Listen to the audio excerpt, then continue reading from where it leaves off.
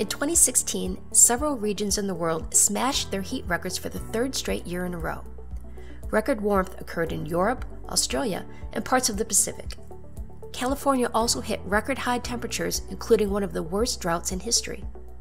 So what's happening with our weather? Are high temperatures the new normal? Let's take a look at some statistical data from NASA to see how summer weather in the Northern Hemisphere has changed since 1950. Summer temperatures vary a lot, even in a constant climate. But if you take an average of summer temperatures from year to year and plot them on a chart, you'll eventually see a pattern of numbers that resembles the shape of a bell. This is a normal distribution of temperatures, or what's known as the bell curve. In a constant climate, summer temperatures should fit this bell curve shape, with average temperatures occurring most often, and extremely cold or extremely hot temperatures occurring less frequently.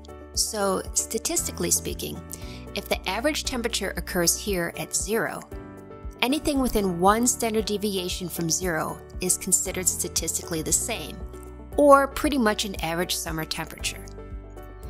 But temperatures occurring 2 and 3 standard deviations away from 0 are considered statistically extreme. So the hottest and coldest recorded temperatures would appear in these areas.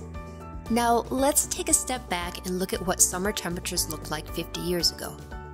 We'll use this as our baseline for temperature comparison. In the 1950s, 60s, and 70s, summer mean temperatures were close to this type of bell-shaped distribution.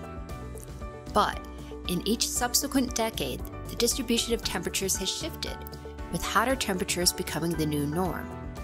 Notice that as the distribution curve shifted to the right, the probability of extreme heat greatly increased. The decade of 2001 through 2011 showed record temperatures nearly 5 standard deviations away from the normal temperatures of the 1950s, 60s, and 70s. But also note that the decade of 2001 through 2011 continued to show temperatures of extreme cold. Some of the coldest temperatures were nearly 3 standard deviations away from 0.